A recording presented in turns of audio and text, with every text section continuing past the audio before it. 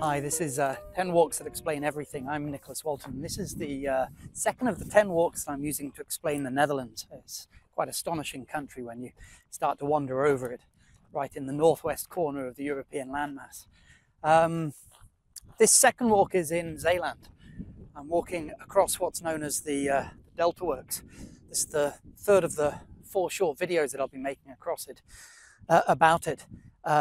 And I'm at the minute, this is a bit of an artificial island in between sections of the Delta Works, which are the big engineering constructions built to keep people's feet dry, in effect, especially spurred on by the disastrous 1953 floods. It's an engineering marvel, but it's also a bit of a natural marvel. This is an artificial island. You can see mussel beds growing shellfish out there. There's some kids playing around on the sand over there. The other side of me, going back that way, there's actually something of a kind of theme park, very Dutch. Kind of here, have a look at some engineering works, have a bit of a look at some nature. I think there's some sea lions and a few rides that kids can go on, and no doubt lots of opportunities for purchasing beer and chips and other things that the Dutch both love and do so well. I mean, look at it. Day like today. You know, there's something really incredible about the Dutch countryside, or about the Netherlands in general, because you have, it's so artificial, and yet some of it has an ethereal beauty you don't get anywhere else. You've got such big skies that remind me of back home in Northumberland. Not entirely certain what this sign is warning about. Something to do with a caterpillar, but it's a very strange name for a caterpillar if it is one.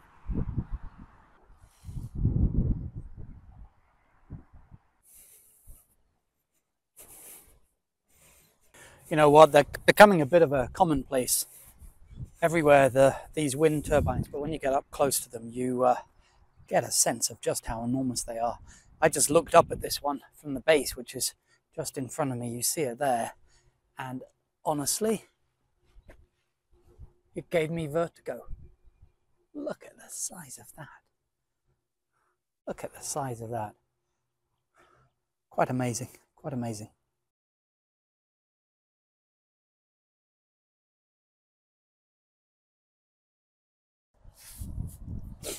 So here we are. This is the third section of the Delta Works behind me, and I won't say mainland, that's one of the other islands there, but not one of the artificial ones. This is one of the islands that used to lie in the estuary, the Scheldt and the Rhine and the Maas, and the river systems like that empty here.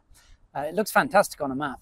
But the Delta Works, in the last video I was talking about 1953 and these destructive floods.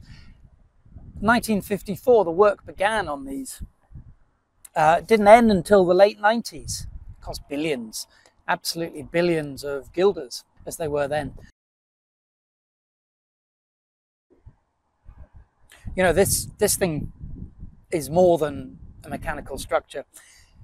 This is about a feeling of security for the Dutch people, and a feeling that whatever nature throws at them, from the sea out there, over there, whatever nature throws at them, they're equal to it.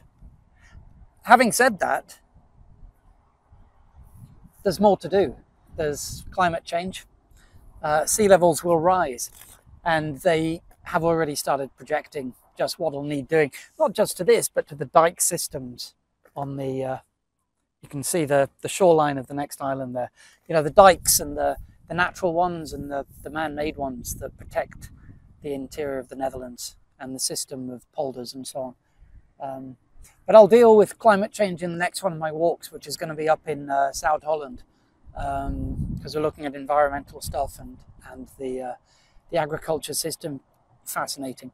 But the next walk, which is the final one of these 4 walks, 4 videos of this second walk in Zeeland, I'll be talking about the political system that actually keeps this going, because it's not just about the engineering that the Netherlands has got right, it's about the politics that it's got right as well.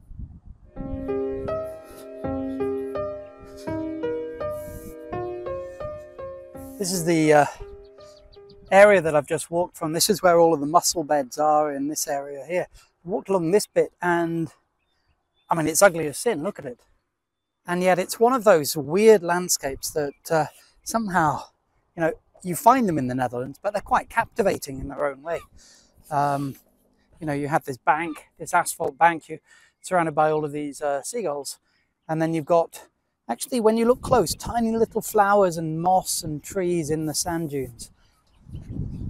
And the edges of the, see here where all the asphalt meets the sand and the stones, it looks like lava from one of those lava flows that you see from Hawaii, where it's all sort of solidified and dried. It's always something to see. Always something to see. You've just got to have the right type of mindset in the Netherlands. It's not all going to be, well, it's not going to be Switzerland. But if you're happy with that, there's a ton of things to see.